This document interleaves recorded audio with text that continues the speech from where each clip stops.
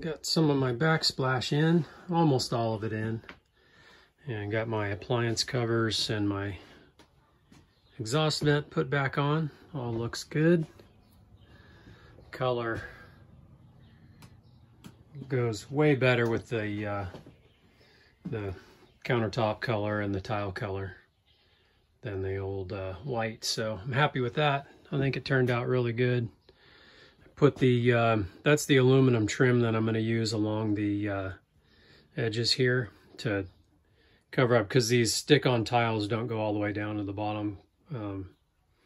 There's about a 3/4 of an inch gap there, so I'm going to be using some angle aluminum to trim that out. I think that'll look really good. Basically like that right there. And let's see what else. Yeah, you got everything painted up there, so it's looking good. Still gonna let this countertop cure for maybe another day before I do any more work on the inside. But I've got the toilet in here. Just need to get the flooring under it, and then I can mount that toilet in. I got the new seal and everything. It looks pretty good. Obviously it's not installed yet, but that's the new toilet's foot flush, and it's a much bigger bowl than the old one. Porcelain bowl. Obviously it's plastic lid and stuff, but it's a much nicer toilet than the old one. I went ahead and ordered a new faucet for the sink. I'm not sure if I mentioned that before, but I got that on order, so it should be here hopefully tomorrow. And that'll, one more day, these countertops curing, and then I can get the new faucet put in and get the rest of this buttoned up. So I got a little bit of touch-up paint I want to do, and then it's flooring and slide out time. Got most of the flooring installed. I think it turned out pretty good.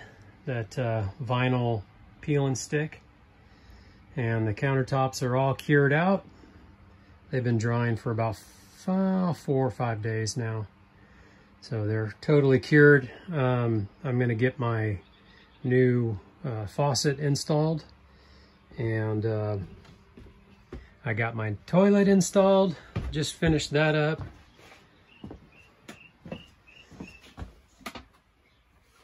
Nice full-size toilet, fits just fine. The only issue is the foot pedal. It's a foot flush, and the only issue is it sort of rubs up against the tub, but it's not a big deal, and it still flushes fine. Got my vents installed, my vent covers, and that one back there. I got, let's see, that wall painted and all of my controls mounted, remounted. So that's all buttoned up. I'm just waiting on my trim for the countertop and for around the base of the floor. I got that 3/4 inch half round vinyl that's double back tape. I think it would just go around these edges a little bit better than what's there. Well, a little bit toasty in here today, but got quite a bit done. I still have to do this little panel that's over the basement storage, and the step that cover for the freshwater tank. So that still needs to be done, but that's pretty minor. Should only take maybe half hour, 45 minutes to do those. And yeah, and then I can get a few other things buttoned up before the slide out goes in. So just need to get my new wiper seal installed on the outside, and the bulb seal installed here on the inside. So get that stuff done. It's a little bit breezy today, so I don't want to pull this. I've got this netting up to keep the dust and the bugs and stuff out. I don't want to pull that off just yet, just because it's windy, and I don't want a bunch of dirt and garbage getting up in here. So I'll wait until this evening or tomorrow morning before I do that. So this morning I'm doing some aluminum trim work. I've got the aluminum trim on the bulkhead, the rear bulkhead here. And I'm doing the trim on the front of where the water tank, freshwater tank cover is, and then the lid to the basement. And the lid to the basement is, it's got a little dog leg in it, and I'll show you how I have to bend this aluminum. I don't want to do two pieces. I'd like to do, one continuous piece, so, like it doesn't cut our feet if there happens to be a sharp edge or something like that, or, something gets caught on it and rips a bag, or, just be nice to have one piece, one seamless piece across this edge here. I'll show you. So this is the cover, the lid for the basement. So you lift this up and that's where all the storage is. Of course, the slide out will be out of the way. So I need to do this bend right here. I've got a little piece of wood cut out there that's this same angle, and I'm going to try to anneal the aluminum. So I'm going to heat it up pretty hot with my torch and then spray it with water. I'm not going to dunk it in water because of it's right in the middle of a long piece. So I'm just going to spray it with water, and then I'm going to form it around my form that's the same angle. Let's see how that works. So here I have my little jig set up with the same angle and my piece of aluminum. I have just marked out where I need to heat up. So I just need to heat this area here all the way around, both sides, front and back, and then clamp it to the form here and just gently, I'll spray it with water, and that'll, kind of loosen up the aluminum a little bit, and then gently push it into that area there, and hopefully get a good tight form fit. I'm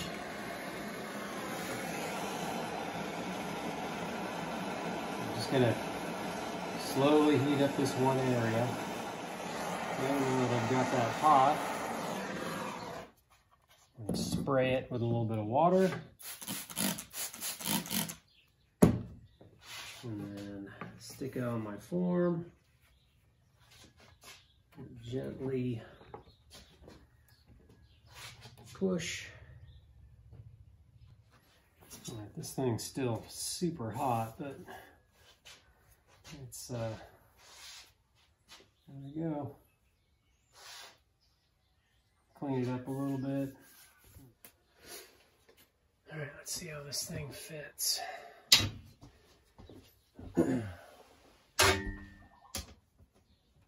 See, that's pretty doggone close with some adhesive and the screws.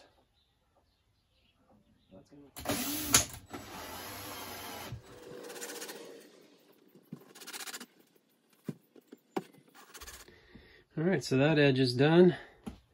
I think it turned out pretty good. That angle turned out nice, all one piece. Looking good. I got that piece done. And of course, I did this piece the other day.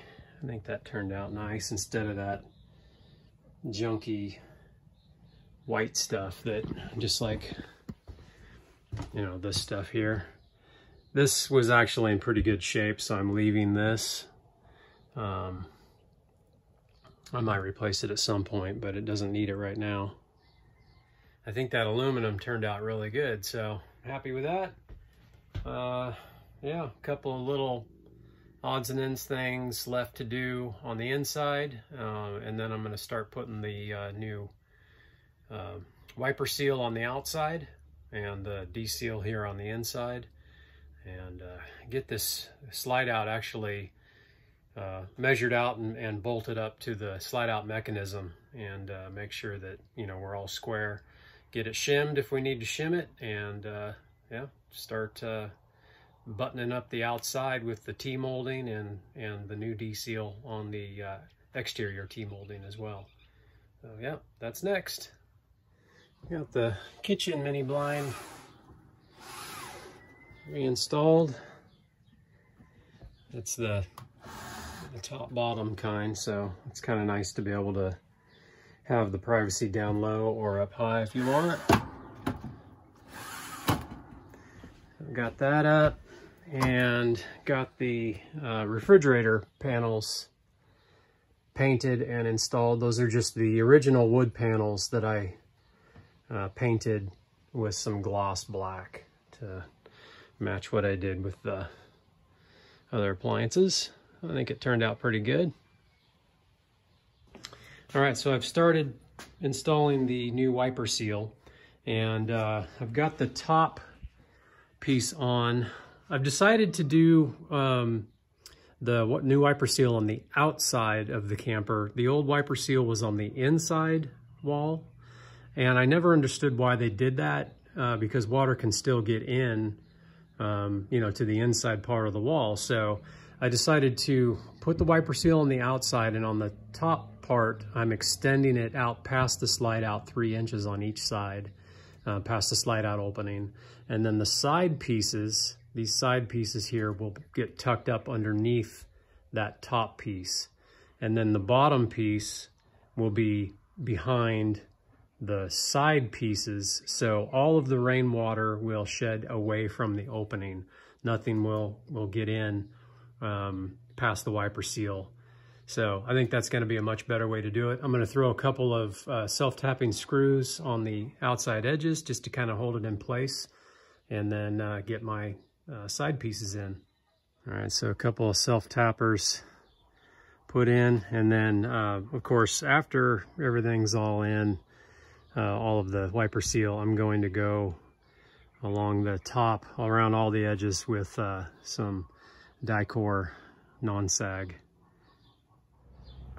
And all the new wiper seal is put up with the overlap, and I used adhesion promoter and then peeled the 3M backing off, and it sticks really well. I went ahead and, just to add some extra security, went along about every foot or so with some stainless steel screws, and went into that frame as well. So now it's time to start aligning the slide out. All right, so we've already squared the slide out with the side of the camper. I'm gonna go ahead and run it out just a little bit,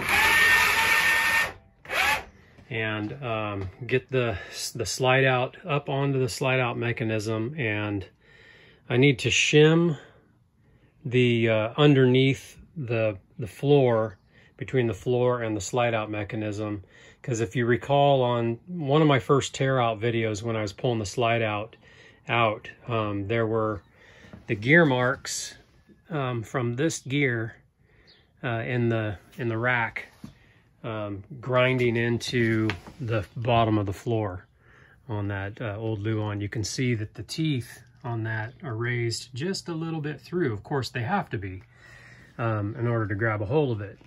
But on these mounting holes, on each of these mounting holes, I will need to raise, I'll need to just put a washer in there to raise it up just that little bit on each one of these holes to prevent that gear from grinding into the new floor underneath.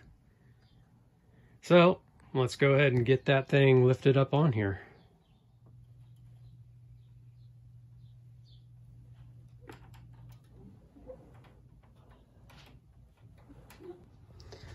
All right, it's partially up onto the slide out mechanism, but what I need to do now is get these inside T-molding strips put on, and I can't have it bolted down to the floor because I have to slide it around to get to these, to get to the screws, because they do screw from the outside wall and the face.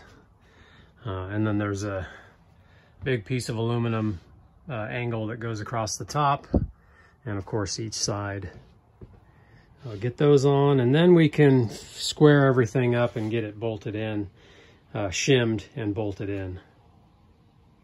All right, so these were the old T-molding pieces for the inside. That's that faux wood trim, and I'm doing the composite. I've already cut them to length and to width, So now I just need to measure in where these this angle aluminum goes, and get them mounted with screws and adhesive to the back side of the new trim pieces, and then we can get them in on the inside of the new slide out. And got both of my T-molding bolsters cut for the sides, and that'll allow me to get this thing squared up and bolted down to the slide out mechanism. And then I can run the slide out, tighten everything down once it's square, and then this exterior wall can go in.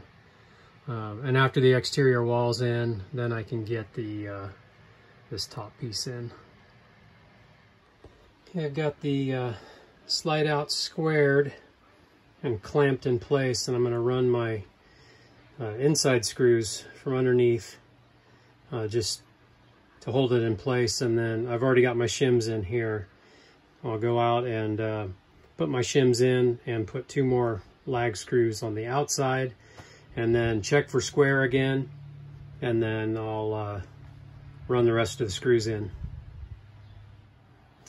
Okay, I've got these just a couple tacked in here with the shims, and now I'm going to run the slide out back out just a little bit and get this exterior wall set.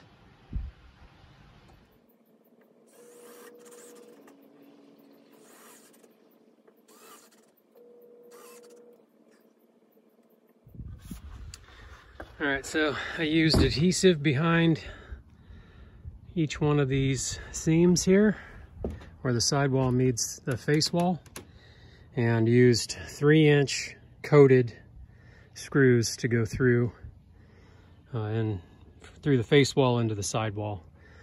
And up top here we've got this angle bracket, and that's got sealant or adhesive sealant all underneath that as well. I just need to clean up the excess. All right, so for now I can move my platform out of the way so I can run the slide out and get the lower bolts that fasten the slide out mechanism to the face wall and the floor from underneath. I'll get my lower wiper seal installed, and then that's probably it for the day. I got my last piece of trim T-molding for the interior cut, and got the aluminum screwed and glued, and got my adhesive on this side ready to be mounted onto the inside edge of the slide out. So I'm gonna go do that right now.